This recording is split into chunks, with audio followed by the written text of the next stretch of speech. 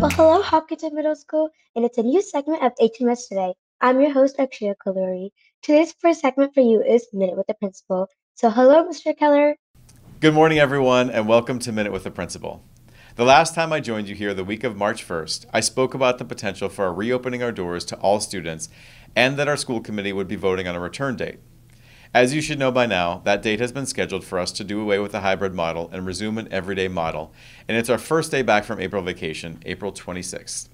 Things will largely stay the same for students who wish to stay on a remote track. However, for everyone else, there are several changes that we will, once again, take on during this year that keeps throwing curveballs. Our schedule will change, and this is true for all students, remote and in person. Our physical space will look different. Instead of the 6 feet of distance in classrooms that we've maintained up to this point, each of you will now be at a minimum of 4 feet of distance from one another. And the students who have been part of your cohort will be merging with another one. I've heard from students, teachers, and parents how nice it has been to get to know one another in small groups, and you've spent the past 7 months of school in these small families. On April 26th, your cohort is growing and taking on another already established family. The last year has been filled with transitions and confusion. We're incredibly proud of the resilience and patience you have demonstrated, and we look forward to you once again rising to the occasion and welcoming a new group of students to your pack. The last physical change to mention is lunch.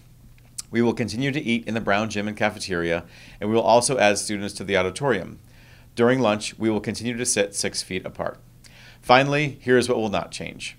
The safety of all is a responsibility of each and every one of us. We must continue to do the things that have been successful to this point. Masks, washing hands, and most importantly, as a school community, supporting one another as we adapt one more time. Thank you very much, Mr. Keller. And coming up now is another of our series in Slang Weekly. What have you got for us today, Milkshake and Lorelei? Hey HMS, welcome back to Slang Weekly with Milkshake and Lorelei. Our word this time is bussin', suggested by Liliana R. Our definition is this word is used to describe when something is good. For example, if you really like chicken and somebody cooks you a really good chicken, you could say thank you to them by saying, this chicken's bussin'. Great segment, thanks.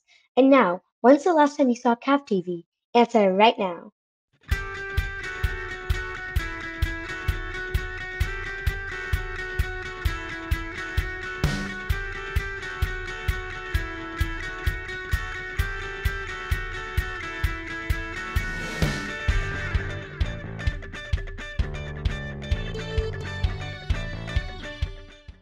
Hope you liked it. Let's listen to the latest health promo from Mr. Parker's class.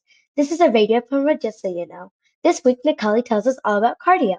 Are you in need of a challenge in your exercise life? Then cardio is for you. Studies have shown exercise in general and cardiovascular exercises help with mental health. They lower blood pressure. They improve blood flow. They improve workout efficiency. They lower cholesterol. And they decrease risk of heart disease, stroke, and diabetes. If you choose on doing this, you should try aiming for doing it every day for at least an hour. But that depends on you and how far you can go without burning out. That was awesome. Thanks. And now it's time for birthdays.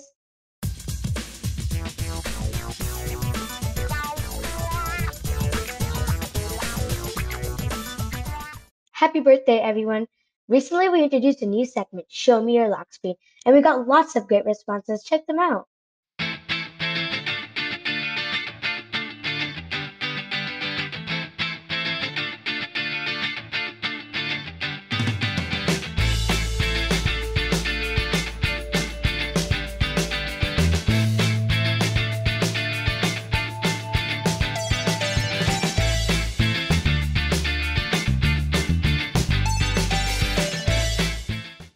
Wow, so many cool lock screens. We even got a teacher lock screen in there.